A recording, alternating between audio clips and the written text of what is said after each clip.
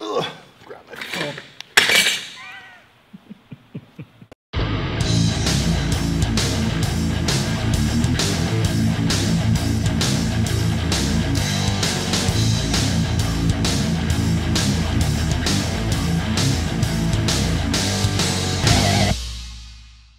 What is up, everybody? We are back with actually another Q&A video. So haven't done one of these in about a month or two. I can't remember. They all kind of jumble together. So, put it out there last night that we're going to be filming this. Went through. Thank you for all the questions. We got a bunch of them. So we're going to dive on in and see what we can figure out for you. So, first question. What advice would you give to a young person trying to get into strongman? So I once was that young person trying to get into strongman. I started the sport when I was 17 years old, throwing shit at the same time. So the biggest thing is, first off, find a gym that has equipment. Once you do that, you'll be able to actually get your hands on the implements. Also, training with people that are more experienced than you and have been around the sport for a long time. For me personally, it was reaching out to Derek Poundstone, who is now my coach and was back then, at the top of his game, competing at Worlds, the Arnold, winning America's Strongest Man, all that stuff. So that would be the second piece of advice. And also getting on just a good program. So having consistency on a barbell, really getting acquainted with it, having the fundamentals to move through a squat, a deadlift, and a press with sound technique and not getting injured, and then moving into strongman events is really important. Once you've done all that stuff, compete as much as you can at every single contest that's relatively close to you. Personally, for me, when I was coming up, if there was a contest within a 5-hour drive of me, I would go and I would compete. That led me to doing nearly, I think 40 competitions in 5 years. So it was a lot of travel, but that competition experience is really invaluable and something that got me to this level. A great resource for everybody out there, startingstrongman.com. Kale Beck, good friend of mine, has done an amazing job at putting together a lot of these resources that you can check out all in one spot. Free advertisement, Kale, I'll send you my bill. Ugh, grab my phone. So I almost just killed myself getting out of this chair, but we're back for more questions from you. So next question, could you out log press Big Z? So this is something that I'm extremely excited about. So I've been competing as a heavyweight in the open division for almost 4 years now, and Z and I have never gone head to head in a max log. And coming up in December at the Shaw Classic, this will be our first time doing so. So I'm really excited. I have no idea what to expect. You talk about like giddy schoolboy jitters. This is it. Going against the king of the log press. Jazurnis has had the log press world record for, I think, 9 years or 10 years, the entirety of my strongman career. So it's going to be really exciting, and to go against him in his event. Rob Oberst will be there, but whatever. Next question, would you want to be a guest judge on RuPaul's Drag Race? Yes, yes, yes, yes, yes. It is one of my lifetime goals to be on that show. I watch every single episode, every spin-off of it. Currently Drag Race Vegas Review is on, so we're watching that every Friday night. Joey and I actually just started watching Drag Race Holland. Don't understand a single thing they say, but subtitles are beautiful. So Drag Race is by far my favorite show, and I would do absolutely anything to be a guest judge on it, just to be a part of it. I don't care. If I could get on Celebrity Drag Race and get put in drag, that would be amazing too. I don't know. I've once been told by a local drag queen that I would make a very awkward woman. They're probably right, but I would still do it. What inspired you to get into lifting, specifically strongman competitions? So for me, I was never good at real sports. I say real sports meaning like traditional sports, as far as when I was in high school, I played football, I played baseball, I was actually also a cheerleader, and I was good at them, like decent, but like I was never a standout. I was never gonna go anywhere with them. So for me, I found a lot of excitement in the weight room. So lifting weights for those sports, I had a lot of fun doing. When I was a senior in high school, so I was about 17 years old, I was working out in the weight room one day, and a substitute teacher had walked by, noticed that I was working out and that I was enjoying it, and he invited me to start training with him at the CrossFit gym he was a coach at. So I started doing that, and through CrossFit is where I actually got my introduction to strongman. We found out pretty quickly that I was horrible at CrossFit. If you've seen my previous YouTube video of me doing a CrossFit workout, you would know that for yourself as well. But I was really good at lifting stuff. At 17 years old, I had a 500-pound deadlift, so I was decently strong in the barbell movements. And one day I walked into the gym, they said, "Hey Rob, there's a strongman competition this weekend, we signed you up for it." It was the day after my senior prom, so I was going on about 3 hours of sleep.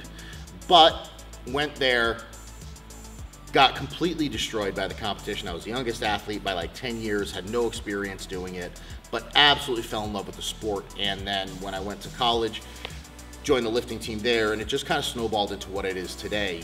So I think I was just able to find a community that I really enjoyed.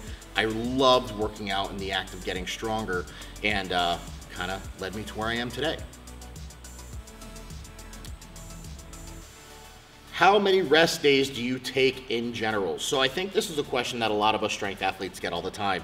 And I think the biggest thing is, oh, you're a strongman, you must work out every day. No. So my training schedule, I train 4 days a week and I have 3 rest days per week. And that's something, I love my rest days. And I think, when you're in the gym and you push so hard during these training sessions, they're absolutely needed. So typically my training schedule right now is Tuesday, Thursday, Friday, Sunday. So Tuesday is an overhead day, Thursday squat and deadlift, Friday my upper body accessory day, and then Sunday on the weekends my longer sessions doing the events.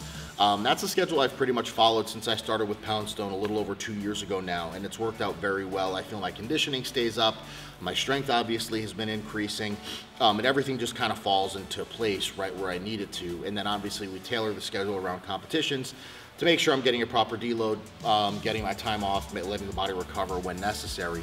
But that Tuesday, Thursday, Friday schedule is something that I've been working with, and it's worked out really, really well for me.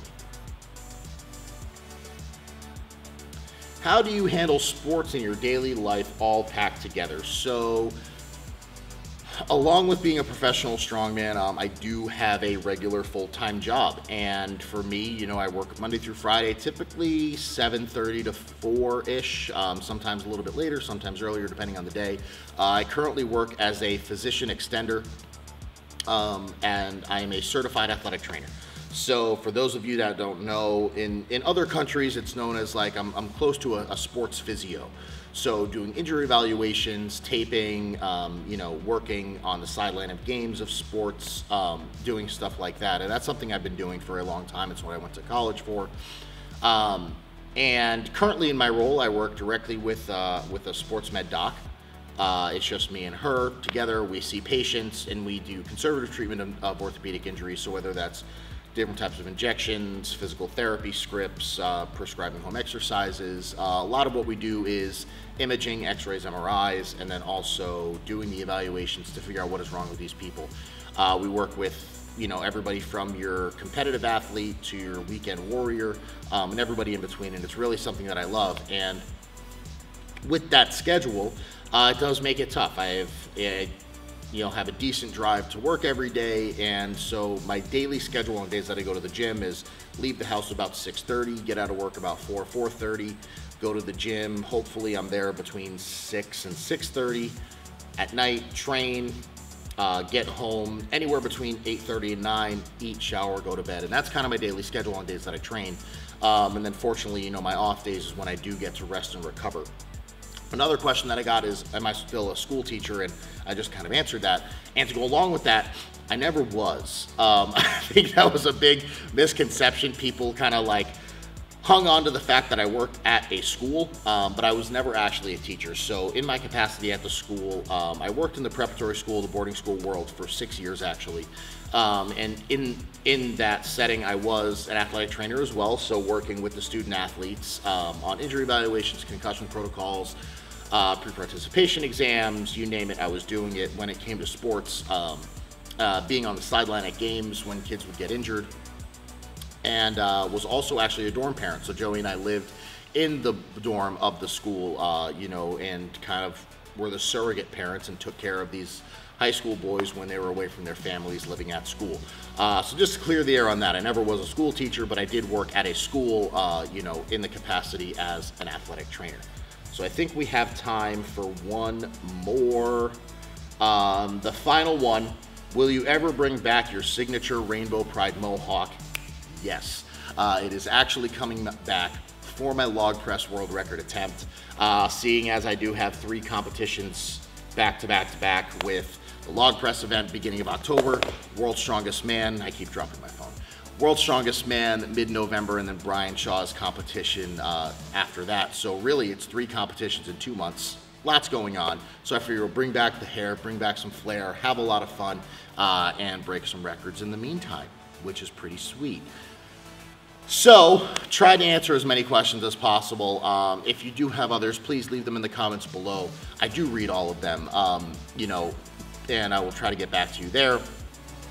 As always, check out the beautiful Gymshark for all of your accessory and clothing needs. We just came out with the speed line just yesterday, so there's a lot of new stuff dropping all the time. So keep up to date on that. The link is below in the description. Animal Pack for all your supplement needs. Certified Piedmontese with the code WSG25 for 25% off your order. All that is in the description below. Keep tuned for the channel. We have a lot coming up. Share the video, subscribe, and until next time, peace out.